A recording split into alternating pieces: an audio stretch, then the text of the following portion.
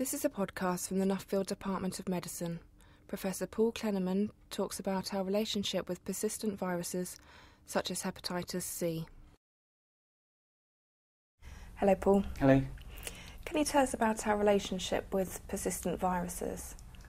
We encounter viruses throughout our life, and some of them we deal with really well, so we can control those beautifully, and others are trickier and they can set up long-term infection.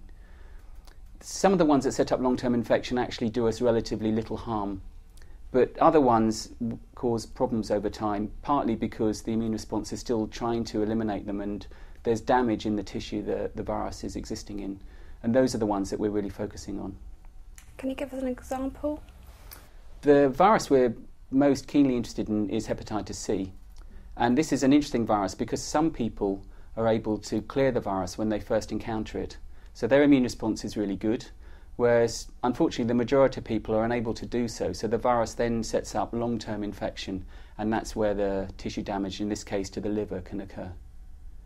And what is our immune response to a hepatitis C virus infection?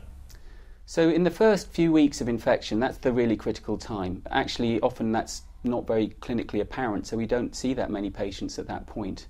But we know that when we do, what's going on is that a critical decision is being made within the immune response, and some people are able to mount a particular kind of immune response using cells called T cells. And if those cells appear to function well, then the virus can be very well contained. The virus is quite tricky, and unfortunately the immune response sometimes is left with a gap, and the virus can sort of sneak through. And so trying to understand the differences between the responses in the people that clear the virus and the people that don't so well contain it, that's really been the focus of our research. And what are the most important lines of research that have developed over the past 5 or 10 years? What we've been trying to do is really pick apart the differences between the groups of people who contain hepatitis C and the majority of people who become chronically infected, and try and understand in more detail what it is about the T cells and the genes that control those that distinguish those two groups of people.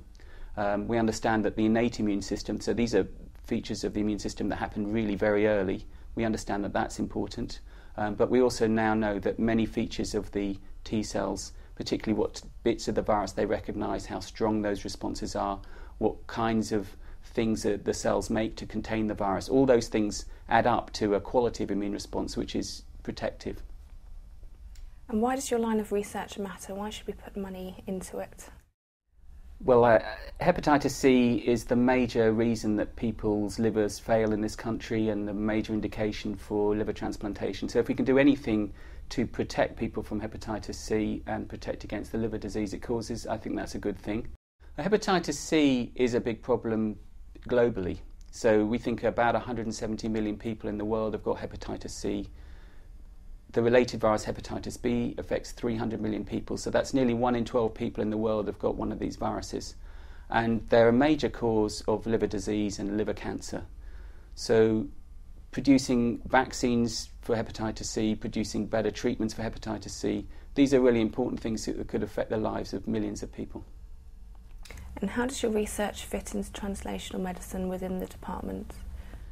So what we've tried to do is take all those findings that I was describing about the different types of immune response that help clear the virus and try and generate vaccines that basically produce those responses in advance, so that when somebody encounters hepatitis C, their immune response is ready to go and can contain the virus. So we've made quite a lot of progress in generating vaccines of that kind, and we've put them into healthy donors. We've also tried to use that technology to improve the immune response of people who've already been infected.